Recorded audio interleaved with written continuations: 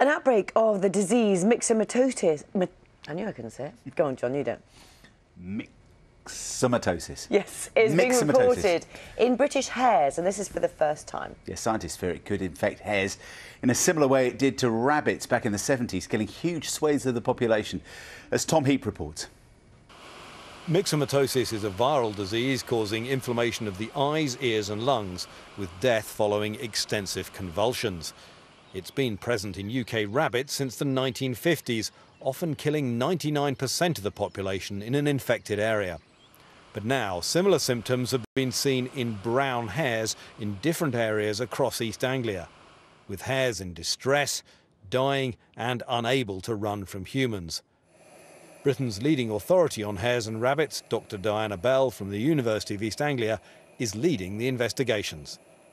I wasn't expecting myxomatosis in hares, and I really hope that hares have no protection in this country. On the continent there is a closed season for shooting hares, not in the UK. So what I would hope for is an immediate ban on hunting. The scientists are awaiting post-mortem confirmation of the virus.